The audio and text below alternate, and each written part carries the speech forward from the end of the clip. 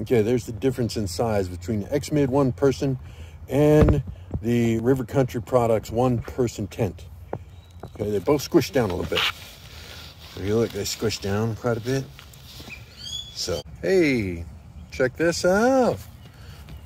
Look at this one. Okay, so it's set up. I've got a guy line right here. You can barely see it, right? The guy lines are very similar to the guy lines that are on like a Big Agnes, like the way it's set up. So right now, with these being really long, see how it's got ventilation underneath it? But I could cinch all of these up and make it just a little shorter, and it would still be huge, right? This is the inside. Yes, it's a parallelogram, and I don't have it exact, but I'm getting there. And then look, there's a huge area on the other side where you can store your pack. And then on this side, of course, you get to cook and, you know, eat breakfast first thing in the morning without getting out of bed, because that's the way you want to roll. So yeah, this looks really, really, really good. Okay, I'm going to set up the other tent next to it so that we could see a comparison of the two tents, this one and the River Country. All right, so here's the both tents set up, and there's the River Country. Okay, they're about the same height, We're gonna look inside though, okay? Because River Country, the only thing you get is this front vestibule.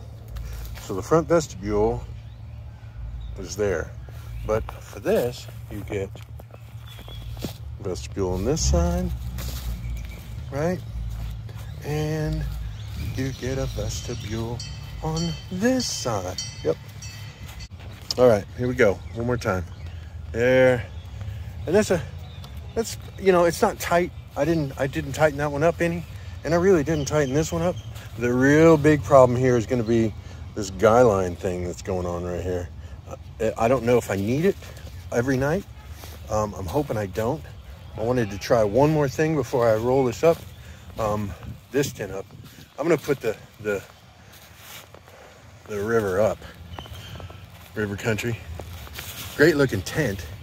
You can see, yeah, you can't even see it on that side, right? It's a good looking tent, and it's really good. It's just I'm 6'1", and it's too small for a 6'1" person, and pad, and sleeping bag, and staying dry. You know, 5'10", 5'11", you're definitely gonna get away with it. But this, no, not happening for this guy. Okay, so check it out. So this is actually the inner body of the tent.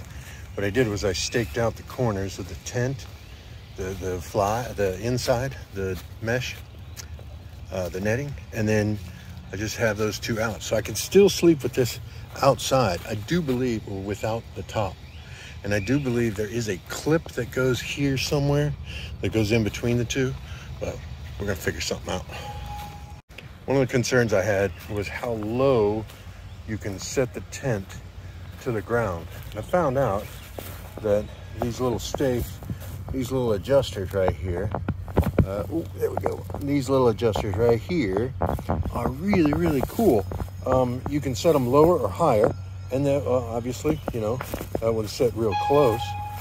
We got the train here in Black Ridge Park. It's awesome. But yeah, so this one's set a little higher, so that you have a little, you know, if you're, God forbid, on a slope, you know, because there's so many flat places in the world. But yeah, you can set it up a little bit differently. I really, really think this is the tent of tents right here. This is the way to go. I don't see anything. I really don't see anything that's gonna prevent this. The only thing is the setup. The setup's big. The setup is one of those where you gotta. I haven't quite got it down to a science yet, but setting up and taking it down, yeah, it's gonna take a little bit of practice. So there you go.